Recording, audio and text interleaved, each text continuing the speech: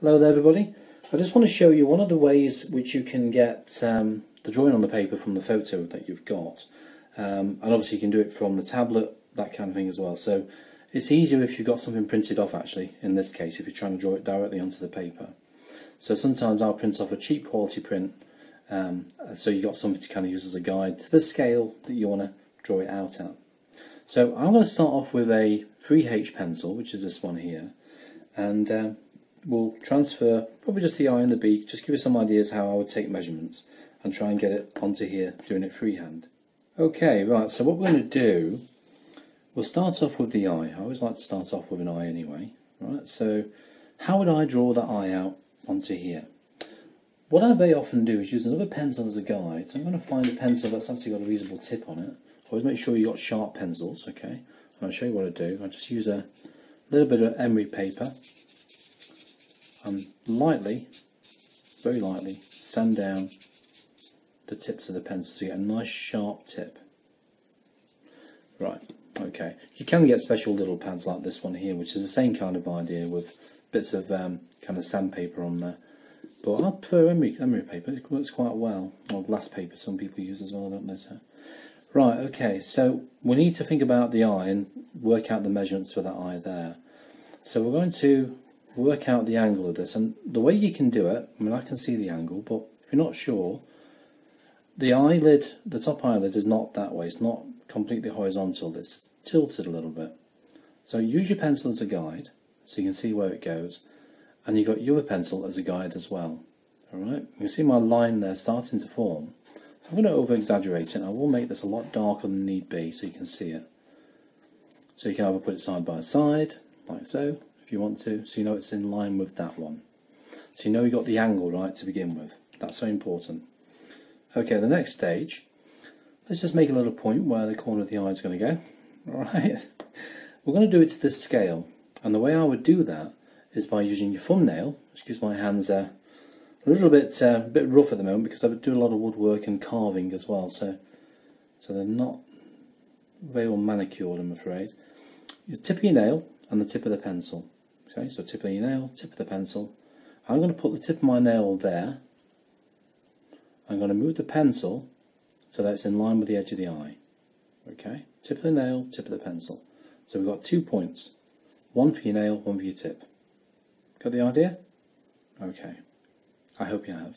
If you haven't, well I haven't either, so let's start again. No, alright. Right, so we need to kind of look at my little mark there, which is going to be that corner. And I'm going to rough that in. It's about there. Are we all in agreement there? Yep, so that's about there. Okay.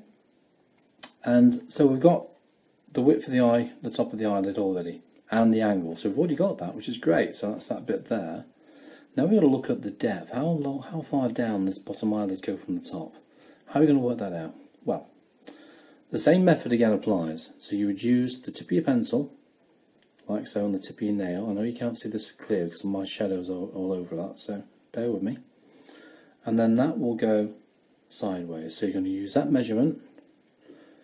You go from your nail's going to go there, and you can see it's about 3/4 of the way along to the tip of the pencil. So that measurement there is about 3/4 the length of that measurement there, from there onwards, using your nail as a guide. So we'll do the same again. We know, I'll start fresh here, look, 3/4 the way along that line there, which is roughly about, let's have a look, about there-ish. And we go from the middle, tip of your nail, touch it down, and you know the bottom of this line here is the bottom of the eye. Got the idea? That wasn't meant to be a pun, by the way. I know it sounded like one. Ah dear, what am I like? What you need to do as well, I tend to kind of ghost copy. So I'm not touching the card or the photograph here. Ghost copy, I'm not even touching it. And then I'll replicate that same movement on the drawing. I'm doing this rough for you on purpose so you can see what I'm up to. Alright. And the same underneath. So I'm doing the same again there. Okay, to that point. And then you can neaten it out as you go along. So we know the measurement's about right. and that's going to go down to there. Do it very lightly, I'm doing it dark on purpose, so you can see what I'm doing. And that's the top of the eyelid, that's the bottom of the eyelid, and that's how far it goes along. If you're not sure about the measurement, it looks a bit long to me, double check your measurements. So that's 3/4, so 3/4 about there roughly, which is, that's about right, yeah. Okay, so it's about right. If you're not sure, then you can always take a little bit off, just by dabbing your putty rubber on the bottom. I think it needs to be slightly shallower, to be honest with you,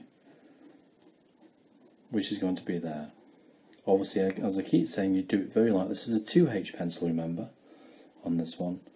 Now, I want to see how far along that pupil goes as well. See, I don't know. We know that if you divide 1, 2, 3, the middle section is slightly wider. You can see that as a guess.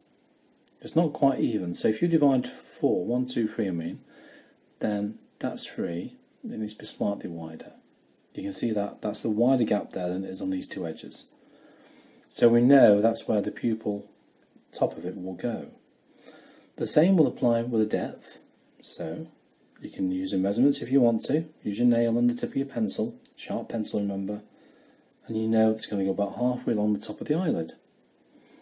So halfway along, let's have a look again, hang on, it's about there, which is about there, okay. So the bottom of the eye goes to about here, or the pupil. It's quite a large pupil on here as well, as you can see, so that's where that goes. That will give you some general ideas initially on how I would take measurements. Okay. So then you would think, well, how far is it from this part of the eye, this edge of the eye, to say this area here? You build out, you grow as you go. Grow as you go. That's a good way of putting it, I have to say. You grow as you go. So from that distance to there. Right, let's have a look. Okay, so we'll measure with your nail and tip of your pencil from there to there. And we're taking a measurement. Let's use the eye as a guide. Well, would you believe it? From the edge of there to there, it's exactly the same width as the eye. So let's go for the eye as a guide. And just make a little mark, make sure you got it right. And that's the edge of here. So that's how you would find that edge. G's on the edge. Okay. Right, so I want to work out the distance down to there from the bottom of the eye. So let's take a measurement from that. Tip of the nail, tip of the pencil. Let's use the eye as a guide again. It's halfway along that. So, halfway along the eye is the distance to the bottom of your mark there to here. So that's that area there. This is a slight curve. Again, if you want to just ghost trace it, don't touch it, and then replicate that same movement below. Ghost trace, ghost trace. So now we've got this and that, this and that. Okay? And then you build your way out as well. So you think, well, how far along is this bit here? We know that if we put another line across it from the tip of the top of the beak, it's to the bottom of the pupil. Alright, so the bottom of the pupil, make it level. We know it's along this line here somewhere. Let's move that out of the way a little bit. Start again, Paul. We know it's along this line somewhere. We've got this kind of level at the moment, which is where it is on there. Make sure your paper's level, your photo. So important. And then we're going to measure from there to there. Okay. I'm just about on the camera here now. Can work my way off. So that distance there, what's that equal to? Remember using your nail as a guide? Ooh, just past the pupil. So we go, remember to replicate that, so we go, ooh, just past the pupil. Along this ghost line I got here, from the edge of the eye, is there. So keeping your measurement, so that is there, Got the idea? Oh, I'll say it again. So you got the I don't want to say if you got the ideas. It's too much of a pun, isn't it? Then you'd work out the angle of that. So again, remember what we said. And if you wanted to, you could even use 3 pencils if you want to. So we've got the same angle there. Just kind of roughly get it about right, which is about there. Okay, and you can use that pencil and do a ghost line little faint line down there, and you know that that's this line here. That's why it's so important to have this level. Okay, so you know this line here is the bottom of the beak. We know that line there is the top of the beak. So we know that's the top of the beak level to there. Okay, and then you'd work out the measurement from here to here. So what's that? Let's have a look. So tip of the nail, tip of the pencil. Oh, too far for that. Let's try it from here.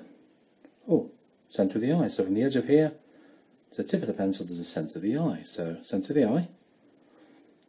Just remembering what you're measuring actually afterwards is to there. So that mark there is that mark there. Okay. So now you've actually got where this beak ends. So you can see how this is gradually building up as we go along. So again, make some measurements, work out where things are, use your tip of your nail on your thumb. Bear in mind I'm left-handed, so you have to do it the other way around, I know. Unless you're left-handed, of course. Tip of the nail, tip of the pencil, and that's how you'd work out the measurements as you go. So I hope that's kind of enlightened you a little bit how to do a little bit of freehand measuring and drawing if you haven't got the means of other means of getting the picture onto the paper. Okay, and you can obviously get a soft-leaded pencil. You know, like for example, I've got a 9B here. Look at the state of that. That's rough as anything. You could do it on cheap thin paper though. Okay, this isn't cheap thin paper. You would rub on the back of the paper, put it onto the watercolour paper, and then obviously trace over the top. Make sure it's fixed down though, otherwise it might move. And then that should transfer that pencil to your paper as well. So you could do it that way around. But there's nothing better really than trying freehand drawing and try and get the hang of it this way, because it's a good way of kind of getting your hand-eye coordination working as well as you go along. Okay, so that's that. We get a beak in there as well. The beak goes to that point there, so we know that. Okay, and we know it just comes past there. That's the beak area there, that's the bottom of the beak. And we'll just sketch that bit in there, just rough. I'm just doing it very roughly at the moment. And that will give us some ideas how to start a drawing. So I hope you enjoyed that. Let me know how you get on, give it a go. And I'll talk to you again soon for the next stage, which will be another method of getting it onto the paper. Okay, talk to you soon. Bye bye.